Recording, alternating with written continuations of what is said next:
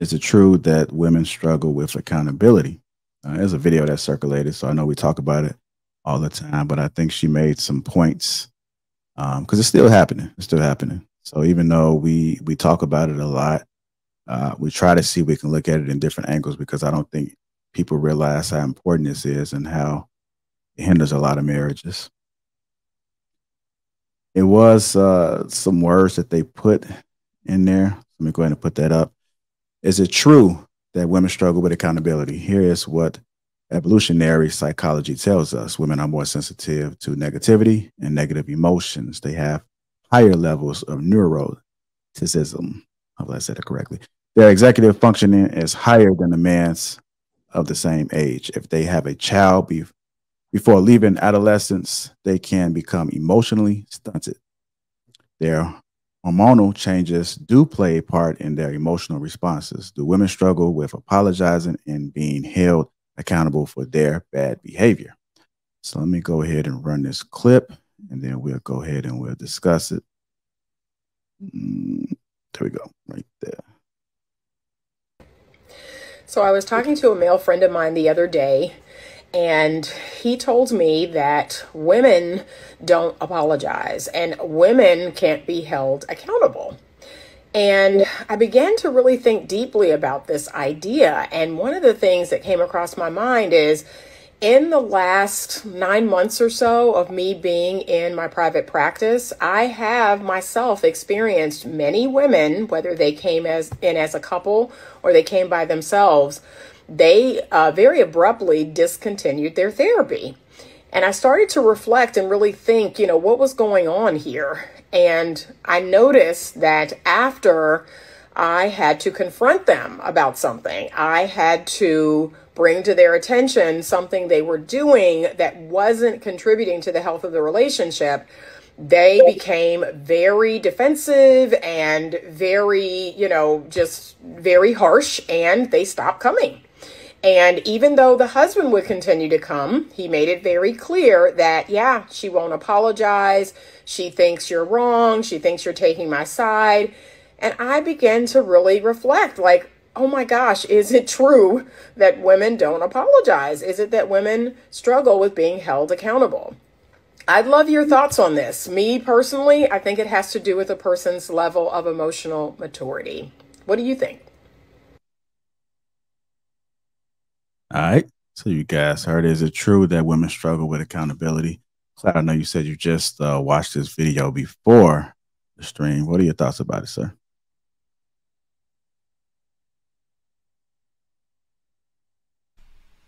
Oh, you said, who did you ask? You, Cloud. Oh, okay.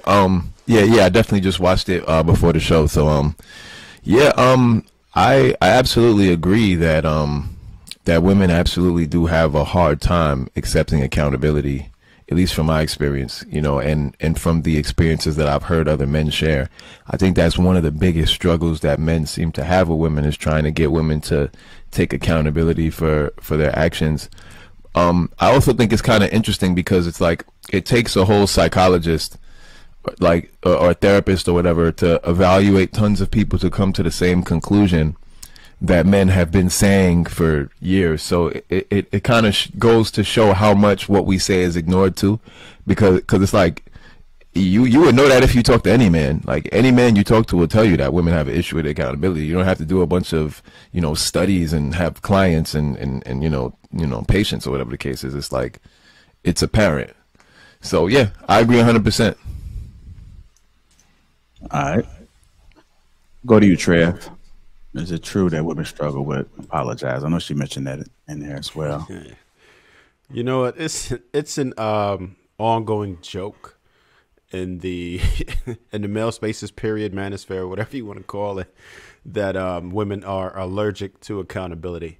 I'm so pleased to see a woman actually acknowledge it, like Cloud Jones was saying, because that is actually a woman being accountable for other women. So that's a plus right there. But if you ask a woman in general about her own actions, no. And if you ever do involve a third party, you're going to see an experience like she was explaining before, whether it be counseling, she'll withdraw If it's her friends saying or agreeing, that's like the worst thing ever, and they won't be their friends anymore.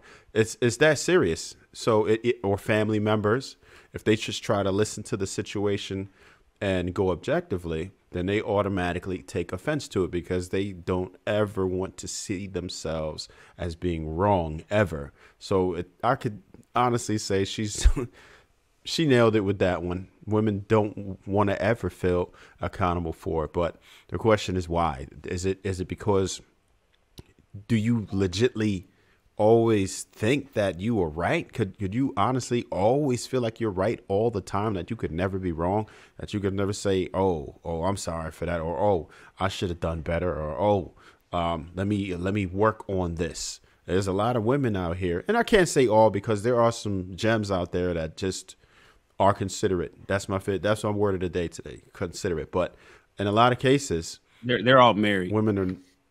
What's that? The women that the considerate ones, they're all married. Yeah, well, at least they're considerate going into the marriage. Not all of them. At least going into the marriage, but like we were talking about earlier, once they get comfortable, that consideration sometimes is like right down. So yeah, you can try, but I don't know. Women just don't. They don't. At least starting up, they might be like we were saying earlier, but yeah, women don't maintain accountability. It's very difficult for them because they can't just view themselves. And I wish somebody would be able to answer the why for me. Why is that? Why can't they actually ever view themselves as being accountable? You got one, Marcus? Go ahead. Yeah, I want for me. Marcus. Yeah, I got a theory on it, right? So I think it's in the way that they process information. This is just a theory, right? I could be 100% wrong, but again, it is a theory. I think when they feel like they're in the wrong, instead of it being the wrong as the instance that can either be corrected or fixed, they feel it's an indictment on who they are as a person. Like it goes deep to the bone, where for them to say they're wrong, it's not just they're wrong in the moment. It's like you saying they're wrong as a person in general.